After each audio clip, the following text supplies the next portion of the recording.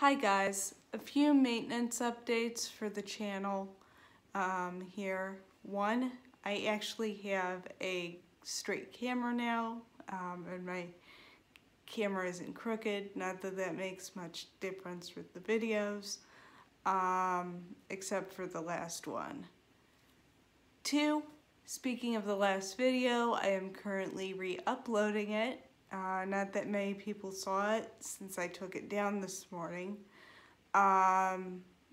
because I only edited and uploaded half of the video, which was about 5 minutes. And I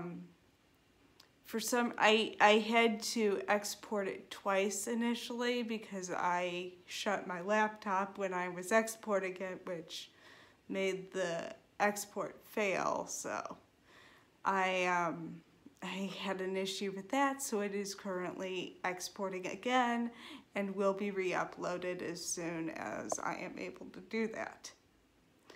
And so I am just like, ugh. I mean, that was just a major hiccup for today because that video was supposed to go up at 11. It did go up at 11, but when I looked at it to check it to post it to my social media, I realized, it's only 5 minutes. It should be a little longer than that because I know I talked more than 5 minutes for that particular video. And so here I am re-uploading it. Anyway, most of you should see it, the full video, when I have it uploaded. It'll be uploaded by the time you see this one, which is going up next week. That brings me to my final point to get out of the way, and the reason I am shooting this video now is because today I have more time to do this than I will in the next few days because I have writing to do. So I want to focus on that and finish that out while I still have time.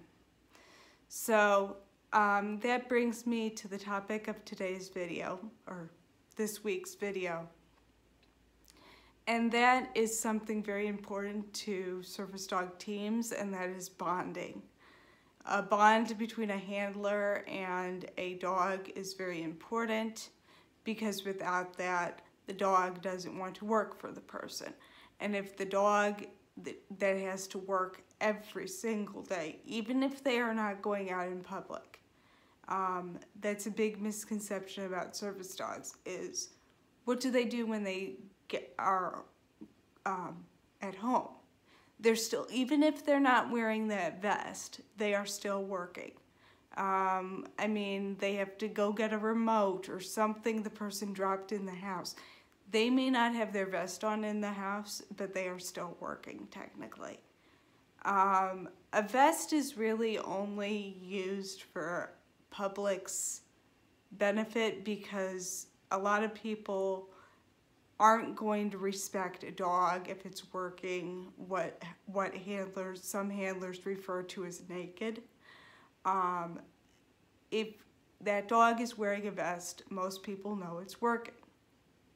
And or they stupidly come up to you and ask if they can pet the dog, and you have to say, no, it's working. And in my case, I'm like, can't you see the dog is working? It's wearing a vest and minding its own business. Go mind yours and get out of my way.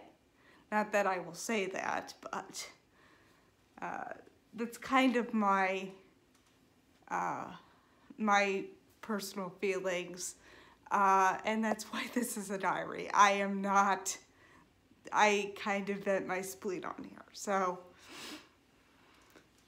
that's my thing. And so, I mean, the initial bonding of a service dog team is very important, which is why handler training is typically about 2 weeks. In the case of Duo, they give us a week for training if they clear us as a team, which in my case, I'm not worried about that because as a Christian, I know God has this, and he's had this since the beginning of this journey, and so I'm not really worried about that. And so so in the case of Duo, what they do is we do a week's worth of training in and out of class. We have the dog with us for most of that week. If they clear us and they think the dog is a good fit, we keep the dog with us for that entire week, even when we are not in class. And then when we get home, we work with the dog on its skills in the house, and we eventually start working with the dog out in public. And so that helps with the bonding. But if you think about it, the things that facilitate bonding is walking the dog, feeding the dog, maybe picking up after the dog, anything you're doing to care for the dog is promoting bonding. And this is a little bit more not noticeable with pets because just because it's a different type of relationship. So, but with service dogs, that's very important because they are working for their people day in and day out. So, and my mom is like drilling it into my head. This bonding thing is very important. Make sure you spend time with the dog, play with the dog. And I'm like, yeah, I'll do that, which is why everything else I've been doing up to this point is kind of taking a back seat, at least for a month or so, until I can figure out how much time I'm actually gonna have working the dog into my schedule. This is just a key component to a lot of service dog handling. There were service dog organizations, if the person was training away from home, they would have to be with the dog all the time, 24/7. I remember there used to be agencies, they would live in a dorm for 2 weeks straight with the dog. The dog was always with them. And that's how they bonded the team. I am not gonna do that with Duo, but they expect us to do this order at this time and do all these things. Those things will promote bonding and not just our initial training that we do at their facility at that time. So understand this is a key component, and that even works to how the public or family and friends interact with the dog to facilitate good bonding with the service dog team. No one else feeds the dog. No one even can pet the dog or interact with the dog for several weeks until the dog and the handler are significantly bonded and the dog knows I'm their person. So, I mean, stuff like that, that's very important. And that goes for a lot of service dog organizations and teams. They may have different rules, but it's essentially the same thing. So just so anybody knows, if anybody's gonna get all huffy and offended, I mean, no one I know, obviously, but if anybody gets huffy and offended that they can't interact with the service dog initially, if you know somebody that has a service dog or something like that, don't get offended if they say don't pet the dog right now, even if it isn't working and it's just maybe hanging out at your house. It's probably because they're trying to still bond with the dog and get the dog to adjust. And they will let you pet the dog once the dog's acclimated to their life and the dog has bonded with them.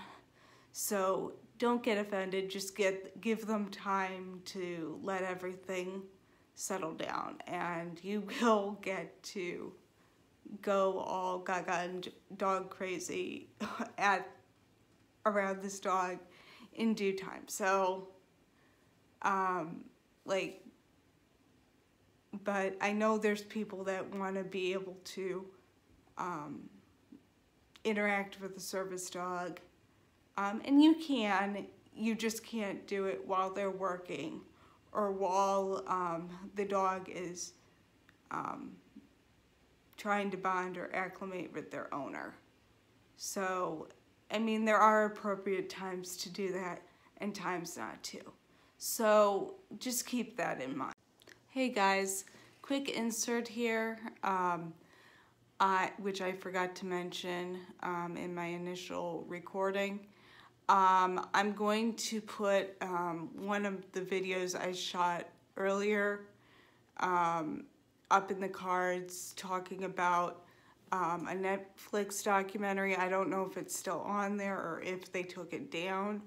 It's called Dogs, and the first episode is about a service dog for a girl with epilepsy. So if anybody's interested in that, I can't link to the documentary, but if you have a Netflix account, go watch it. The entire documentary is good. And I'll link my video talking about the documentary in the cards if you want to watch that. So, and in that episode of the documentary, they do talk about bonding with the dog and how important that is and how important bonding is to a service dog team. That was kind of my tie-in here. So if you want to watch any of that, feel free, and leave comments below if you had any thoughts. So that's kind of what I wanted to say here. And before this video gets any longer, this is Service Dog Diaries signing off.